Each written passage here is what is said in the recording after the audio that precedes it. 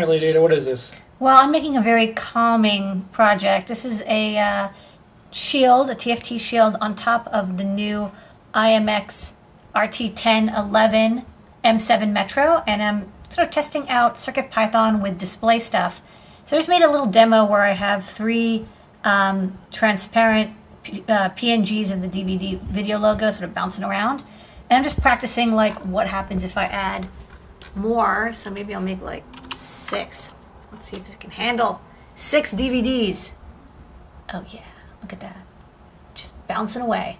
So yeah, just trying out like what can I do with a really fast processor running at 500 megahertz. So I'm gonna optimize this code a little bit, but it seems to be working. So bouncy, bouncy.